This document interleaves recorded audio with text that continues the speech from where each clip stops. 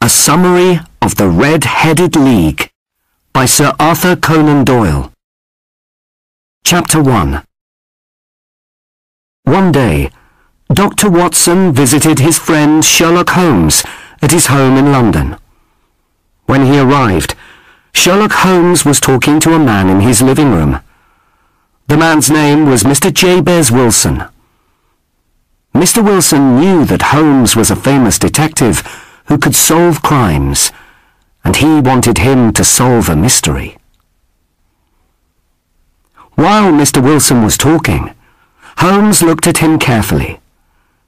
He looked at Mr. Wilson's face, his hands, and his clothes. He worked out that Mr. Wilson used to be a labourer, that he visited China in the past, and that he did a lot of writing. When Sherlock Holmes told Mr. Wilson this information, he was very surprised, because everything Sherlock Holmes said was true. Mr. Wilson decided that Holmes must be a wonderful detective. Mr. Wilson started telling Holmes his story. He had a small shop in London where he worked with his assistant, Vincent Spaulding.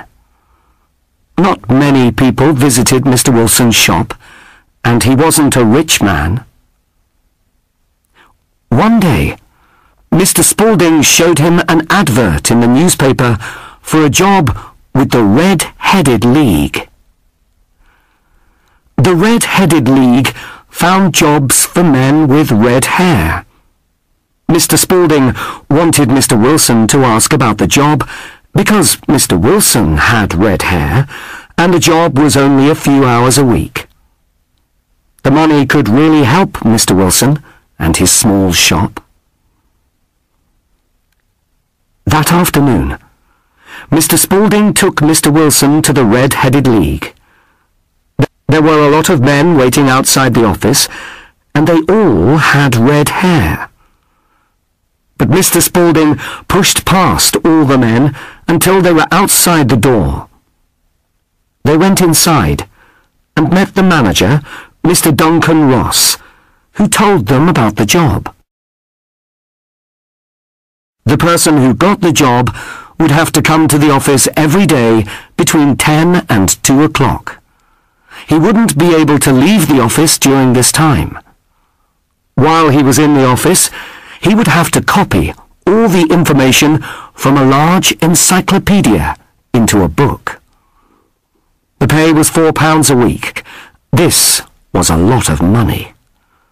Mr. Ross told Mr. Wilson that if he could start work the next day, he could have the job. Mr. Wilson was very surprised, but quickly said yes.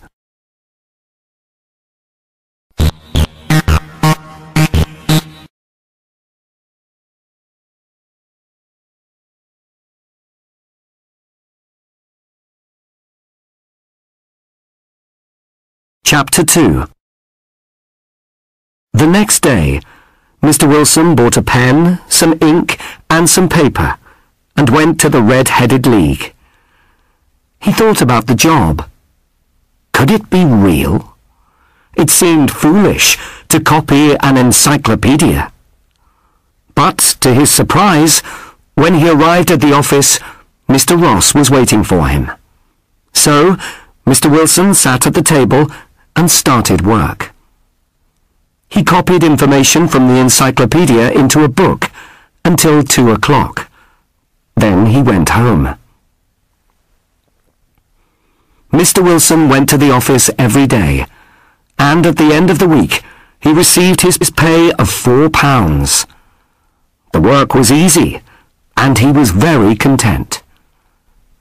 This continued for 8 weeks.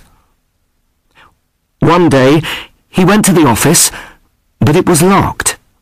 There was a letter on the door that said, "The Red-Headed League has closed." Mr. Wilson didn't know what to do.